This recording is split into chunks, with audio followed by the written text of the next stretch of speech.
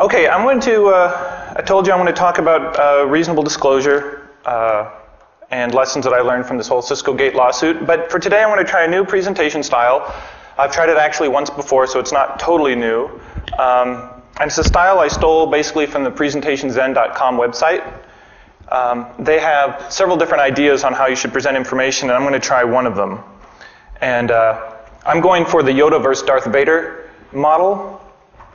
So, for example, in the Yoda model, you see that Yoda's out front. He's not blocking the screen. The screen has very little information on it. It's very clear to understand. And he looks kind of serene. Looks like he knows what he's about to talk about. And then on the other hand, we've got the Darth Vader model. And Darth is just overwhelming you with information. He just wants to let you know everything all at once. From bringing order to the galaxy, I love the best part at the bottom. For more information, please see my website at. He's just trying to get to you all at once. He's blocking the view. The text isn't very easy to read. He's got way too many bullet points. So I'm thinking, well, that's the Force versus the dark side. What can that really be like? But then we've got Steve Jobs versus Bill G. Steve's up here. He's all slick. He's got you focused on the key points. There's a chip or there's a disk. There's OS 9 or there's OS X. Very straightforward. He's off to the side. You want to guess what's on the next slide? You got Bill. Bill's trying to explain his whole product life cycle to you. He's engaging, he's blocking. You can spend 10 minutes and not even understand what's going on with that slide. You know somebody got paid about $15,000 to build that thing. So, I'm going to try to be Yoda. That's my whole goal. Now, I am not Yoda, but I have been in the presence of Yoda. And I don't know if you know who Robert Morris Sr. is, but he's sort of like the grandfather of crypto at the NSA. And if you look at his Wikipedia site, you can see he basically did everything.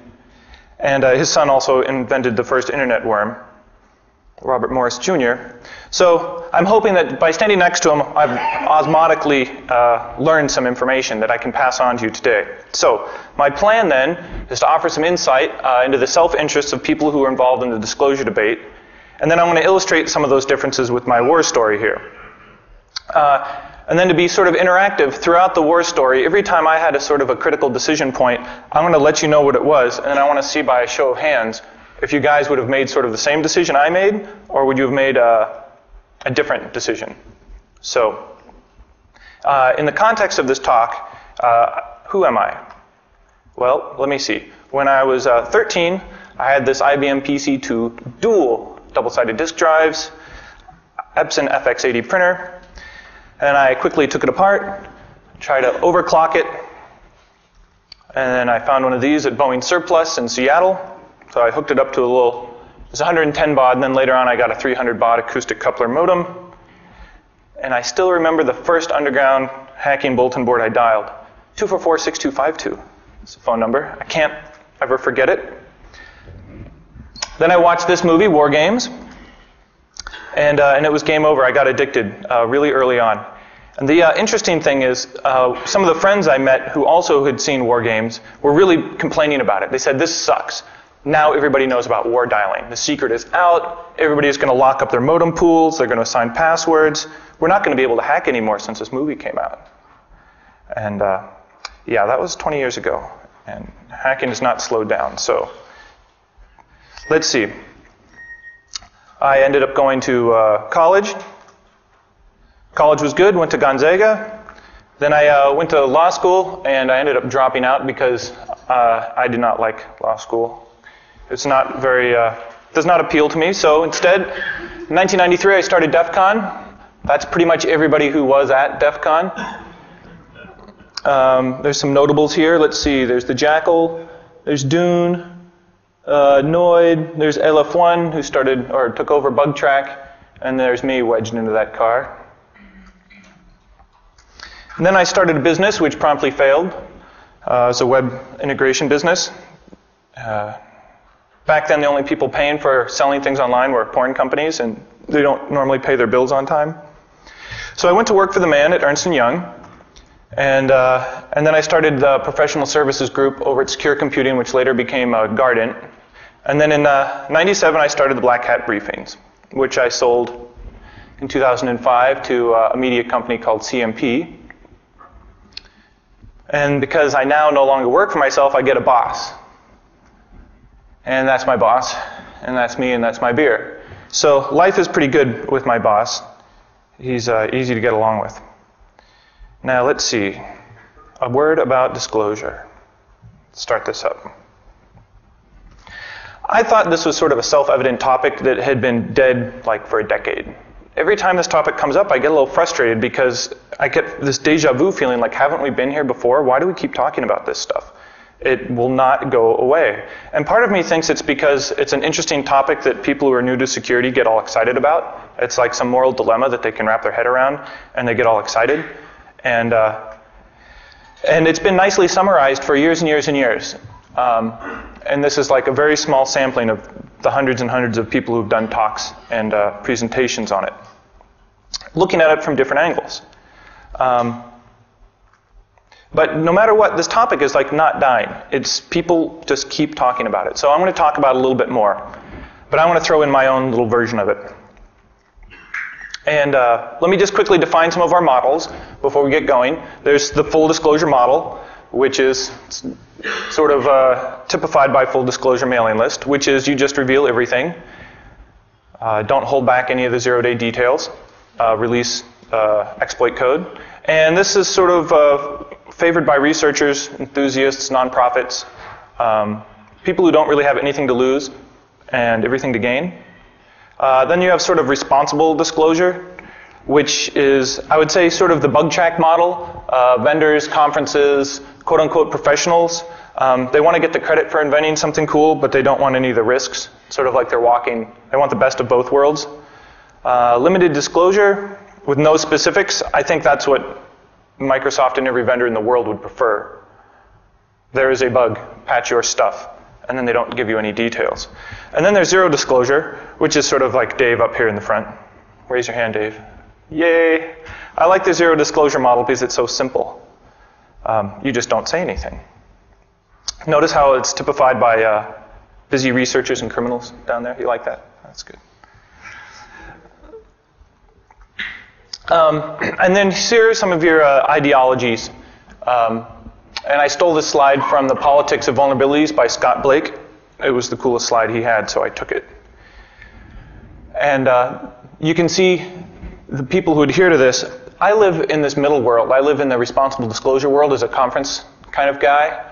So this is where I'm going to focus. This is what I try to adhere to.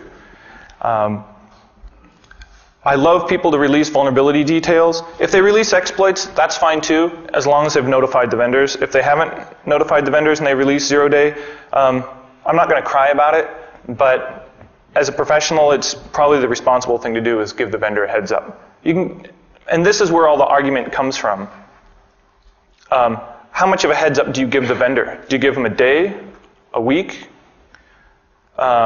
You know, if you're going to speak at Black Hat and you have some zero-day and you want to tell the vendor about it, do you tell them an hour ahead of time?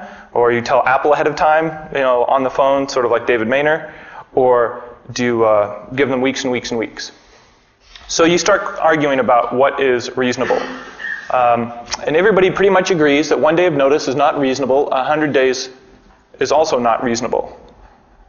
In between, I think it's pretty much anybody can argue what is reasonable.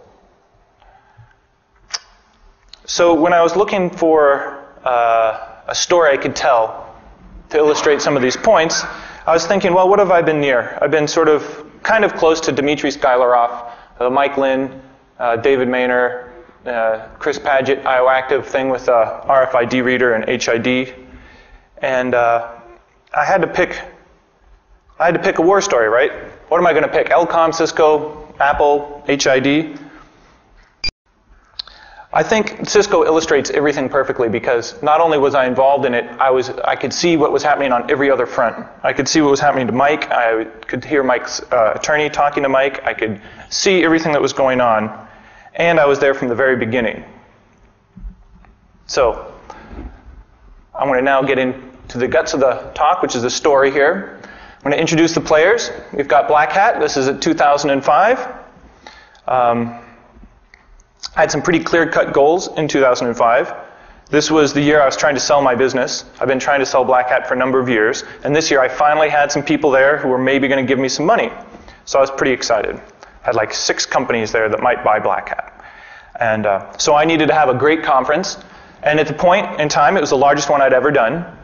And I have a tradition of gambling $20 in quarters every year. And I either walk away with more money or I walk away with no money. And I always drink a beer. So my goals are very clear-cut. I'm going to use this next slide to illustrate all the decision points that happen along the way. Sort of a timeline on the left, actions on the right. And we'll start off at the very beginning. Mike Lin submits a talk he calls the Holy Grail, Cisco iOS Cell Code and Remote Execution. So that's a pretty provocative title. This is basically his submission email he sends in. And you can see, I don't know how well you can see, I think I didn't highlight it very easily. If you look at this, look at the reasons at the bottom. What are the 3 most important reasons why this is a quality Black Hat talk? It's never been done before. Sure, FX came close, but I'm talking about reliable, repeatable, remote execution of arbitrary code. Playing with critical infrastructure is exciting. And reason 3, iOS shellcode, iOS backdoors, the end of the world, etc., etc. So, who would accept this talk? Do you accept this talk? Yes. You would be an idiot to not accept this talk. And in accepting the talk, there's this title called Transfer of Copyright. And everybody has to sign this. It's basically that we, as Black Hat, have permission to produce conference CDs and post your slides on the web and not get sued by you or your company. So there are these 2 critical little sentences here. That you've obtained permission to give Black Hat permission to publish materials, and Black Hat has permissions to duplicate, record, redistribute, do whatever we want with this stuff. That seems pretty clear, doesn't it? And since Mike was working for ISS, he had to have buy-off by his managers and PR before he could submit the talk. So this was all agreed to before his presentation even arrived. So this happens in late February 2005. We already decided that we accept it. We'd be an idiot not to accept this. So now we've got Mike. Mike and Black Hat. Everything's good. Planning for the conference, early June comes along. We get a call from one of Mike's friends at ISS. Just wondering, hey, is it okay if Mike could change some of his slide materials? Is that okay? Could we update a slide or 2? Which is kind of strange because normally the speaker is the person who asks to see if materials could be changed. So, let me see. We tell them it's okay. You can change materials at any time up to the print deadline. And why is it not advancing? Please advance. Oh, yes, I will destroy you. So we've got 4 months that go by, and this thing is not presenting anymore. Oh, damn it. There we go. So, yes, you can change the materials up until the print deadline. No big deal. Now it's late June. Now we're getting close to the print deadline. We've got books to produce, CDs to produce, and we get a second call from Mike's friend, who shall remain nameless. Wondering, what would it take to change the materials? Can we still change the materials, and what would it take? And so we sort of assumed Mike was being lazy, or Mike had just talked to his friend because his friend was on a first-name basis, and just kind of wondering what could happen if it could still be changed. And we're saying, yeah, you can still change, but it's getting pretty late. So we have to find out. We find out what the print deadlines are, and we find out that it costs the same amount of money. We can change all the slide material. Won't cost us a dime more. We can do it right now. If you turn in the materials and pull the slide stuff, we can do it this second. No big deal. Then we get this email. Priority, urgent, from Renee Wagner. The key players here are, you've got Carl Bernsen, who sells all of our sponsorships. And they are revising, ISS is revising the abstract copy of Mike Lynn's Cisco iOS presentation. They want to revise his materials on our website and would like to ask us to remove the previous content and post the new content. This is not coming from Mike, this is coming from Renee.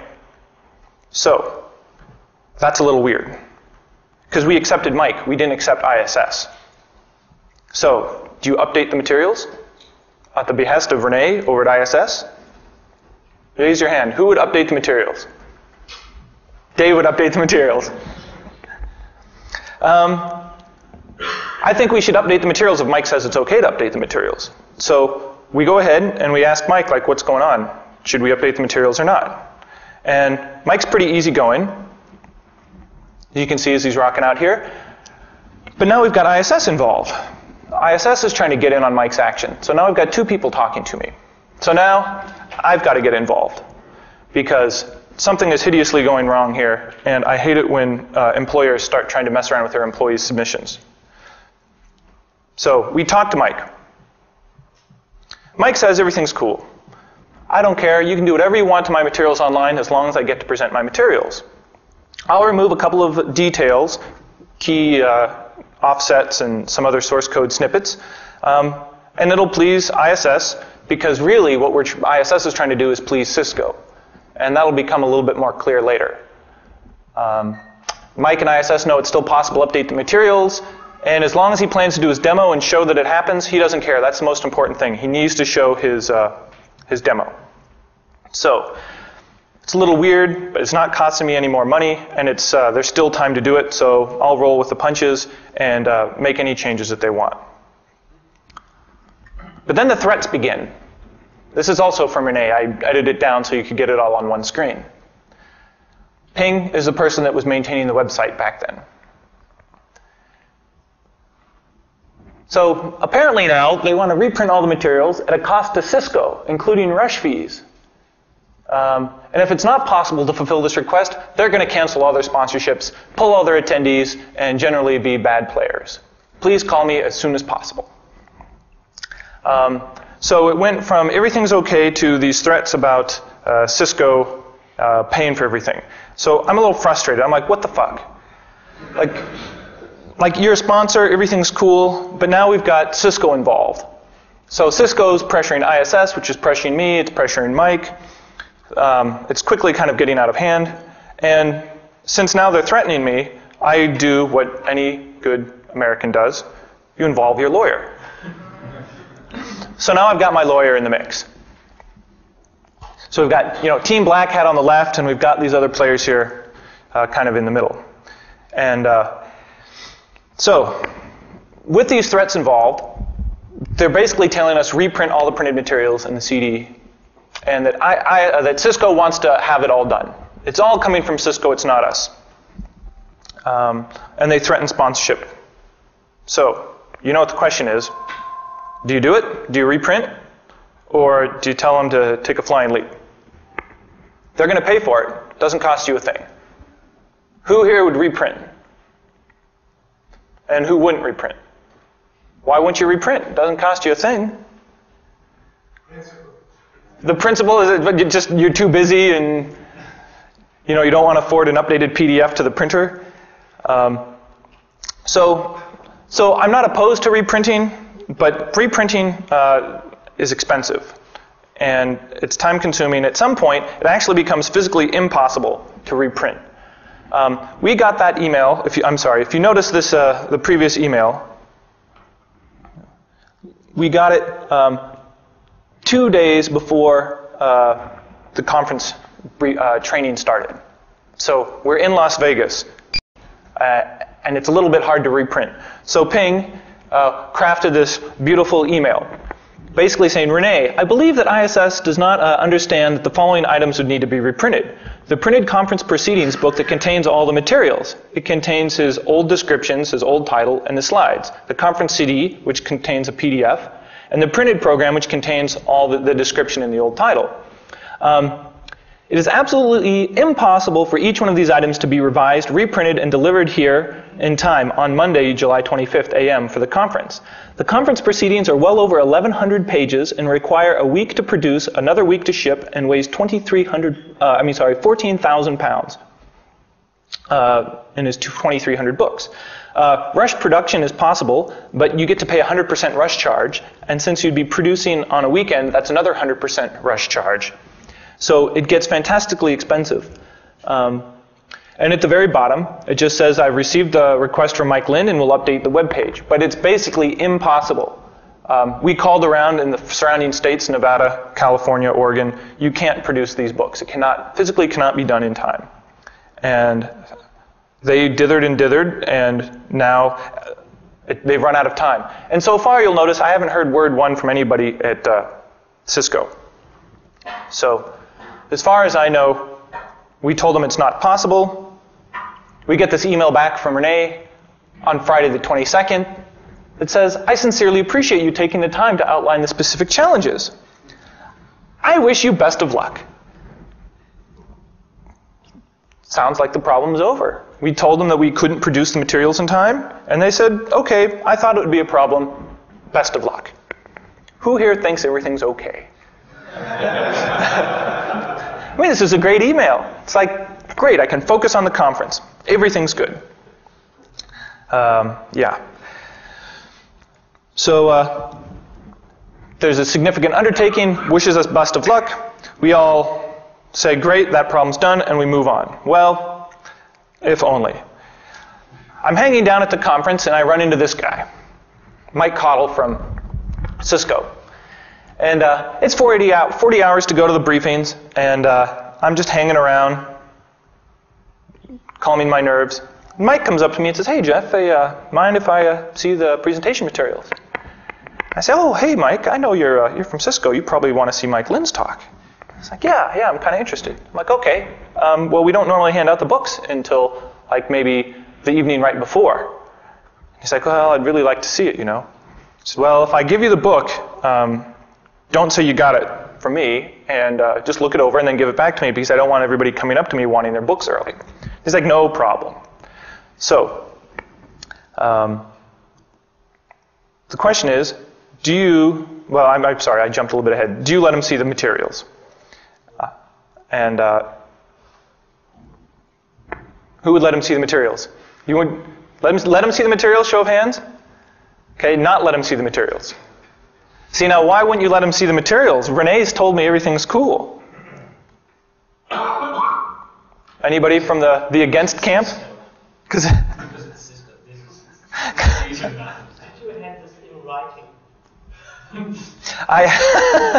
well, I had the everything's okay from Renee in writing. Wait. So you show him. Yes, I do show him, because I understand at that point that everything's okay. ISS said everything's okay, and Mike's a good guy, and what's he really going to do? So he flips open the book, goes to Mike's materials, and the first thing he says is, holy crap, that's not supposed to be in there. At which point I say, what's not supposed to be in there? And he's like, ISS told us that none of these materials were in the book. I'm like, well, they're in the book. Guess what? You know? And he's like, I've got to make some phone calls. Like, you make any phone calls you got to make. You do your thing. So he starts making phone calls, and like literally within 10 seconds of making phone calls, we start getting scary lawyer calls. And there's scary lawyer calls from the Cisco, and so I looked at the market cap that day. They're like $6 billion or $10 billion or $15 billion, and I look at my market cap, which is like checking my bank account, and you realize there's some trouble here. My biggest conference ever is running. I've got prospective buyers like all over the place. ISS didn't bother telling Cisco that reprinting was ever an option, and ISS told Cisco that the materials weren't in there. So now I've got not just $1 billion company, I've got $2 billion companies breathing down my back, and ISS changes their story and tells Cisco that I had told them that everything was fine and everything had been taken care of. So I've got some problems. they want me to remove the materials. Cisco says that it's too late to replace the materials. It's too late to reproduce. So the only option is to pull the materials. And it's not too late to do that. Now, they've got lawyers on the phone. They're threatening all kind of imminent harm. And that's like the magic term of art legal phrase, imminent harm, meaning that they can't delay. Damage will occur immediately, so they have to take action. And since Cisco is really big and they're friends with Judge White, or no Judge White, in California, and they make their case to this federal judge, or they're trying to make a case to a federal judge, that if they don't have this material pulled, the internet will crash, intellectual property will be leaked, and imminent harm will occur.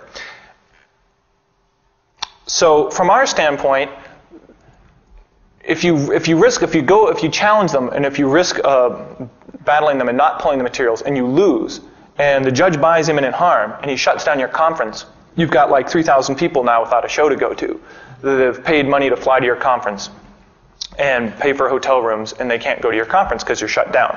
And that's kind of a big risk. And it's not my material, and if the speaker wants me to pull the material, I would just seriously contemplate removing the material, because I'm not going to try to get him in trouble by publishing it, and I certainly don't want my conference shut down. So I'm kind of in a rock and a hard place. So the question is, would you remove? Would you remove the material and risk the future of the conference, or would you tough it out on principle and let the lawyers go at it? Who would remove? Who would tough it out? Okay, so luckily for me, that question was removed when the judge issued a temporary restraining order, and the federal judge ordered us to remove. So I didn't have to make that decision. I was all for removal, though, if Mike Lynn was okay with it. So we had to remove. And now we've got a problem of how do you remove all this material quickly? Luckily, Cisco was there with like 15, 20 people. They hired temporary employees. They Mike Cottle hits this magic button on his pager. Seriously, it's like he hits one magic button and like every Cisco pager goes off in all of Caesar's Palace. And people are down at the bar having drinks, and all of a sudden they're told, like, time to rip out pages. So I have this video I'll play you later of everybody ripping out all the pages. It was pretty impressive. They did 2,300 books in like 4 hours. It was pretty fast. So they pull out all the pages. The materials removed from the conference book. Cisco and ISS decided they'd reburn the CDs on their own gear, they'd ship in the CDs so we could hand something out, and we updated the Black Hat website to remove Mike's materials. So we've complied with the federal TRO, and we think everything is cool at this point. It is not. Let's see, where are we? We've got the scary lawyers. It's now July 26th, we're getting ready to start the conference, and people are going to open up these books and they're going to see a huge section missing. I mean, the page will just naturally flip open to the Mike Lynn stuff that's missing. And they're going to be, oh, that's kind of a, not normal Black Hat quality. And then they're going to look at the CD, and it's going to be this blank silver CD with like a sticker on it. And they're going to wonder what's going on. So I'm going to have to tell the attendees something. It's affected the quality of my materials, and I'm not going to let Cisco or ISS try to impact the experience. So I'm going to have to tell people something's going on. So do you make a statement to the attendees? Of course you do. You have to. But it would be nice if the statement to the attendees kind of matched what Cisco and ISS was going to say. So I'm on the conference call. We literally have about 14 attorneys on the call. It's all done. The TRO is complete. The materials have been handed over to Mike Cottle, the master CDs. Everybody's been notified. And I say to the attorneys, okay, that's great. The show starts. I hand out books in 45 minutes. We have international press, like 35 international press. The conference hasn't started, and this is the biggest story yet. It's buzzing. What are you guys going to say? I'm going to tell them the truth. What are you guys going to say? And the attorney is like, there's this little pregnant pause on the phone, and the attorneys are like, Ooh, that's marketing's problem, isn't it? No, no, no. I think that's PR. No, I think. Well, the agreement's complete, right? Yep. Okay. Bye. Click, click, click, click, click, click. And they all log out. It's okay. I have to tell them something. So now I start getting pressure. Now that they've gotten the materials pulled, I start getting pressure to have Mike cancel his speaking slot entirely. Now that his materials are not there, they just don't want Mike to speak at all. So, do you give up Mike's speaking slot? Yes or no? There's no materials left. You've already got a temporary restraining order against you. Do you give it up? Yes or no? Yes? No. Right. No, you don't give it up. Because it's not ISS or Cisco's slot to give up. It's Mike's slot. And if Mike wants to present something else, I'll let him. So if he has a backup presentation on voice over IP. If he wants to present that, it's the least I can do for all the trouble he's gone through. So, sure, Mike can present. So, I'm next door at a presentation of my own, and all of a sudden, my cell phone just starts to all these phone calls start coming in and messages and pagers. And apparently Mike's next door busting loose with his Cisco talk. He gets in there and he walks in, the room is packed, everybody wants to see it. And he's like, hey, I'm going to give my talk on voice over IP security. And everybody boos. Like a room of like 600 people boos. And half of them stand up and it's like this mass migration of 300 people trying to get out the doors. He's like, well, how many people want me to do my original talk? And everybody's all like, woo! Go Mike. So Mike's like, oh, okay, sorry, Jeff. And he gives his talk. So Mike quits ISS on stage, and gives his original presentation. So, would you stop him? Do you stop him on stage from delivering his talk? I mean, yeah. I mean, how do you even go about, even if you wanted to stop him, how would you do this? I mean, a giant hook? Would you like turn off like the microphones? Do you have like a squad come in and get him? And what if he fights back? I mean, he might know some kung fu. He's got a wireless mic. He could be giving the talk in the hallway. So, I mean, I don't think you can stop him once he gets going. And I wouldn't want to stop him either. So, no, you let him do his deal. I mean, it's all his game now. So, to recap, we've got all these players, and now we've got Jennifer Granick, Mike's lawyer. What else do we have? So, the swirling vortex of shit begins. The press goes absolutely crazy. ISS goes crazy, changing their story again. Now, the problem with ISS is they changed their story 3 or 4 times. They never contemplated that Mike would ever do this. They never went up and told him, don't talk. They just assumed that he wouldn't. Nobody gave him a restraining order. Nobody told Mike, if you do this, we'll fire you. Everybody just assumed that Mike would not do his talk. And so when he quit ISS and got up on stage, ISS was just dumbfounded. They felt totally betrayed and didn't even see it coming. And of course, we saw that Cisco was completely caught unprepared to deal with any of these disclosure issues. And now it's like a headline news type story. So, the disclosure issues, is it reasonable for Mike to disclose? Was it reasonable? Did his quitting help or hurt him? And does this help or hurt the future presentations at conferences such as this? And since I'm kind of running short on time, I'll go very quickly. My opinion is that it was reasonable for Mike to disclose. Cisco knew about the bugs. ISS had worked with Cisco. They'd patched all the vulnerable iOS. So there was no vulnerability at the time. The weird thing is, by Mike quitting, he actually hurt himself. Because somebody at ISS headquarters, who will remain nameless, called up the FBI and claimed theft of trade secrets. And sicked the FBI on Mike while he was still in the middle of the negotiations with Cisco and ISS lawyers over his materials. And there's a funny story there. I'm cleaning up after the conference. I'm in a room putting away some materials, and my cell phone rings. Hello, Jeff Moss? Yes? This is Special Agent Jones from the FBI. Go. How can I help you? It's like, yes, can you come to the front desk? We'd like to ask you some questions. Well, I'm a little bit busy right now. Maybe I can answer your questions over the phone. No, we think it would be best if you came to the front desk and asked us some questions, answered some questions for us. Well, no, I'm really busy. It's not that I don't trust you. It's just that I've got this conference to close up. Why don't you just ask me these questions over the phone? Now I'm like hiding behind the screen, right? Because I don't know where they are. And they said, no, it's just no big deal. Why don't you come out and talk to us? And I said, well, maybe I should have my attorneys there? And they said, oh, you mean Jennifer Granick or Jeff McNamara? Yes, they can come if you'd like. How did they know the names of the attorneys? So I'm speed dialing Jennifer. She's having dinner with her parents, and I'm getting my attorney there, and the FBI agents are there, and they are investigating this theft of trade secrets thing.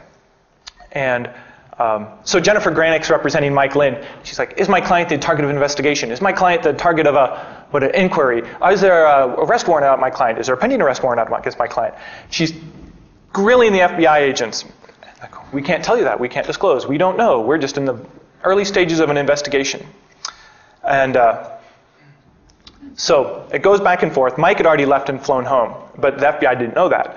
And then the FBI says, we're here to gather all evidence. Give us the tape of the video recording of the presentation. And I say, I can't do that. I've got it, but I can't give it to you. And the FBI doesn't like being told no. But I couldn't. I said, well, there's a federal judge that told me I can't give it to you. I have to give it to him. And the FBI's like, oh, yeah, you do what the federal judge says. That'd be great. Yeah. Don't anger the federal judge. And they didn't know that this whole other thing was going on. And it turns out the guy at ISS, on his own, without informing legal, just called the FBI on Mike. So, some of the fallout, just when you think it's over, it's all settled, half the prospective buyers run away from the conference. They think there's a little too much risk involved in buying a conference business. But 2 remaining people think it's really cool. And they're like, do you see how much press you're getting? This is great. And I'm like, okay, I'm going to talk to you 2 guys. You're the kind of company I want to be bought by. The temporary restraining order becomes permanent because it's just a timeout issue. Now, what that basically means is we have to turn over all materials of Mike's slides. So the stuff left in the office back home, all that has to be gotten rid of or sent back to Cisco. I told you about ISS calling the FBI. And then we have this little problem with our web server leaking data. So we're at DEF CON now, and everything's good. Problem solved. And I start getting a call from my attorney at like 7 in the morning saying that the material of Mike's stuff's still on the website. Cisco's driving right now to the federal judge, to the courthouse, to sue us for trillions of dollars for breach of this permanent restraining order because Mike's data is available online. I'm like, no, Mike's stuff's not online. I don't know how they got it. Somebody must have gotten the CD somewhere that was handed out, got it early and passed it around. Well, it turns out that our intrepid webmaster just removed the links but didn't delete his PowerPoint off the website. So you can look in your web server logs and you see people starting to guess. They're pretty predictable names. You see people starting to guess at that night. And for the next 9 hours, people are trying to guess the file name of his materials. And at about 5 o'clock that morning, somebody gets it. And it's 200 OK. And then there's this pause, they can't believe it worked. And then there's another one, OK. They're like, wow. And then about 30 seconds later, there's 5 OKs. And then about 10 minutes later, the website goes down because there's thousands and thousands and thousands. And so now the information's out. The slides are out there, and the problem becomes now post-disclosure. The data is out. How do you clean up after a messy disclosure? And not many people talk about trying to put the toothpaste back in the tube. How do you fix it? So basically, you make the problem irrelevant or you fix the problem. Cisco had already released a new iOS version, so the fundamental problem is fixed. So the problem is basically irrelevant. But they also want the disclosed materials pulled in case somebody can learn something from them and find future vulnerabilities.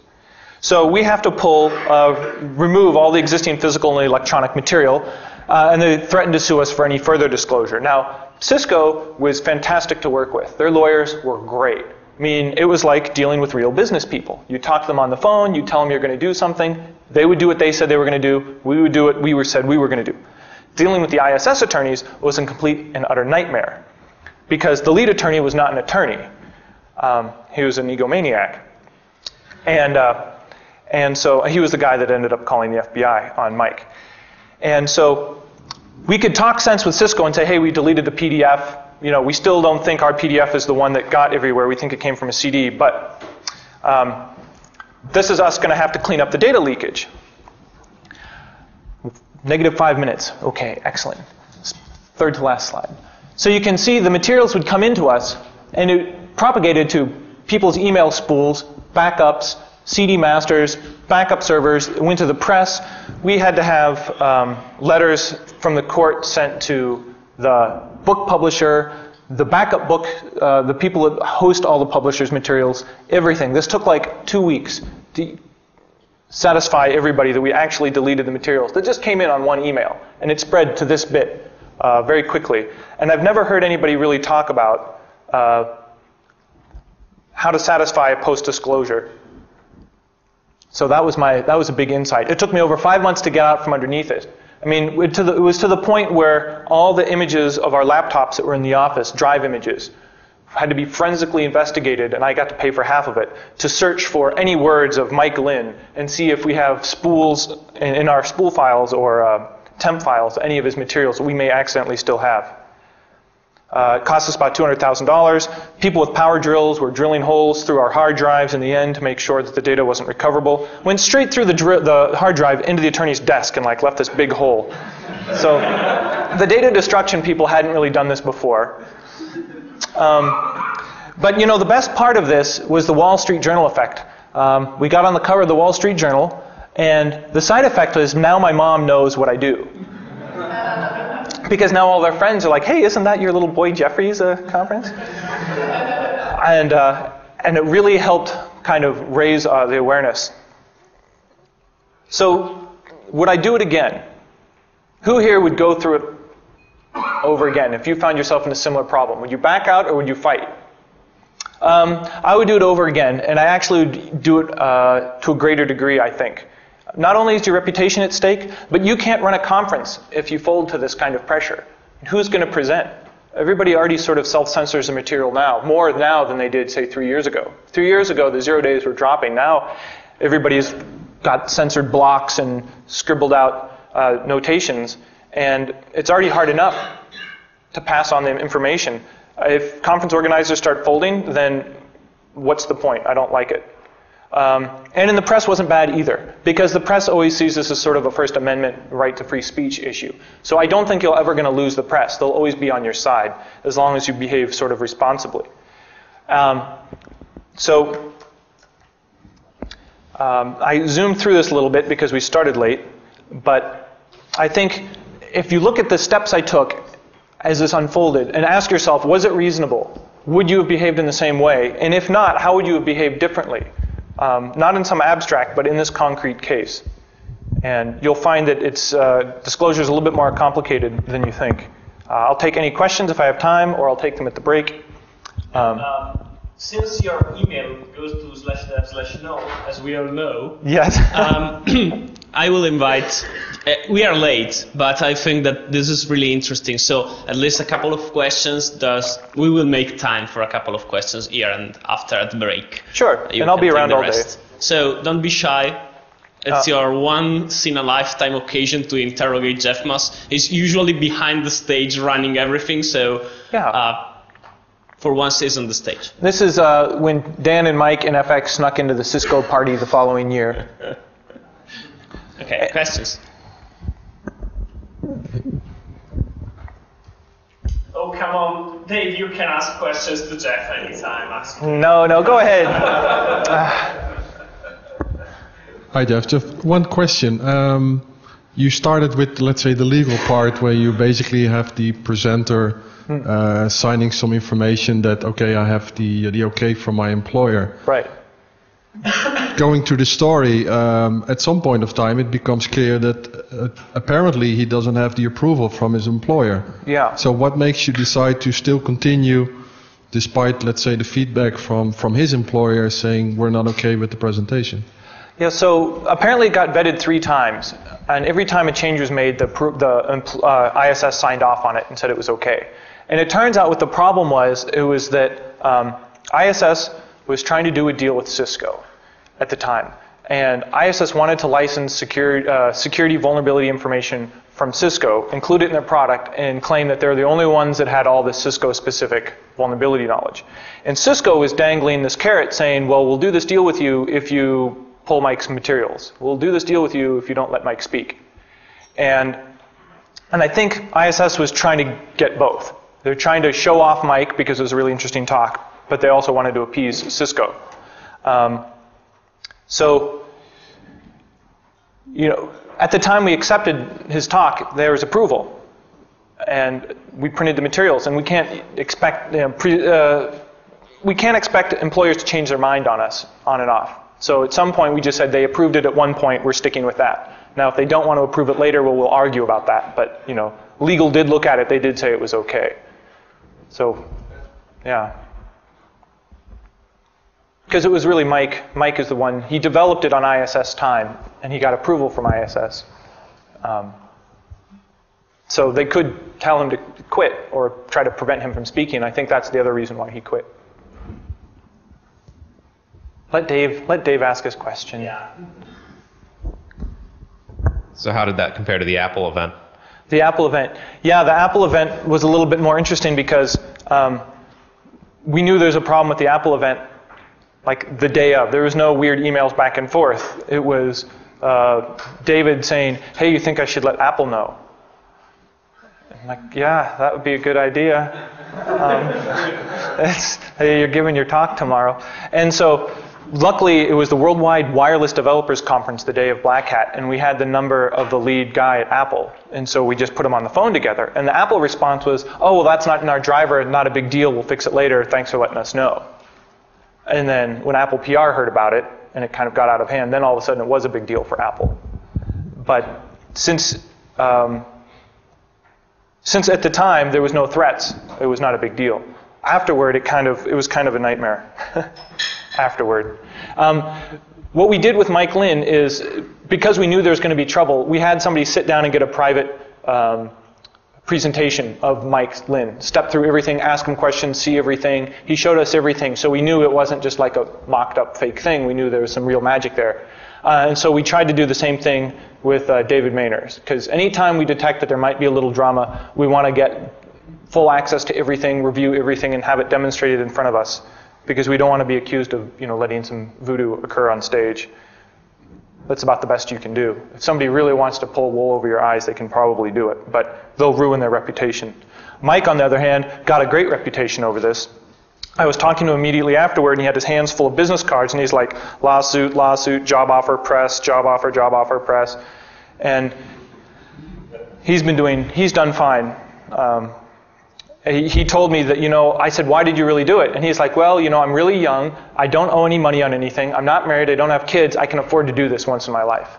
So it's like, I decided to do it. It's like, okay, that makes sense. Honest answer. Any other questions? Do you have the video of the ripping? Oh, I got the video of the ripping here, yeah. Yeah. So this is another interesting story in that to cover my ass, I had an employee video record the book ripping. And he thinks it would be really good to, you know, share that video with someone just in case. And that person thought it would be good to share that video online just in case. So I'm sitting here talking to Cisco, trying to play nice. Everything's fine. No, you know, sorry about leaking that PDF online. Oh, and the video of all of your employees ripping out the stuff that's all over the net on... Yeah, no, that was unintentional too. It just... Yeah. So out of control employees sometimes can make your life very complicated. You know. So let me see if this will render. I don't know if I have the right player for it. Okay. But I'll show it off later. Yeah. No. You can play it. I just wanted to say that since we are running a little late, we will be shifting of 10 minutes the next slot. So the next slot will end at 10:50 and we will cut short the coffee break. Sorry for that. It already happened and it will happen at every conference you will attend. Basically that's... I did want to point out one thing though. If you do have to get sued by a company, prefer to get sued by Cisco over ISS, because it's a much better company to get sued by.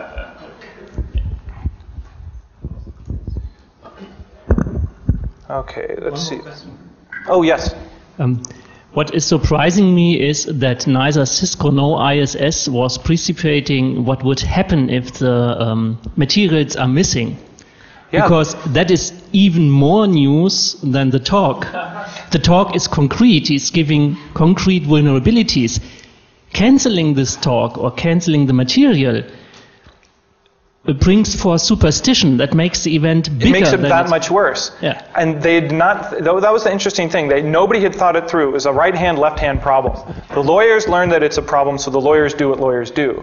And nobody further up the food chain could see that there was going to be an issue. When there's that much press there, I mean, they're going to make something of it. And nobody contemplated any of it. And it's so funny because afterwards when you talk to Cisco, because they're nice. The ISS people don't want to talk to you. But the Cisco guys, afterward I went up to Mike when this was all over, Mike Cottle, and I'm like, you could have just called me. Just pick up the phone and say, hey, there's this problem. We really want to make sure these materials aren't produced because we might have to sue you. Or something. Give me a heads up. I said, if it was that big of a problem, call me. And he's like, well, in hindsight, I should have called you. But ISS told me it was all taken care of. And so their lesson is don't believe ISS or another partner. Make the call themselves. Don't believe somebody else is doing it for them. Yeah, sucks. Okay, so this is a video of... I have two videos. Let's see. One is the guy power drilling through the desk. And one is ripping the materials. Let's see.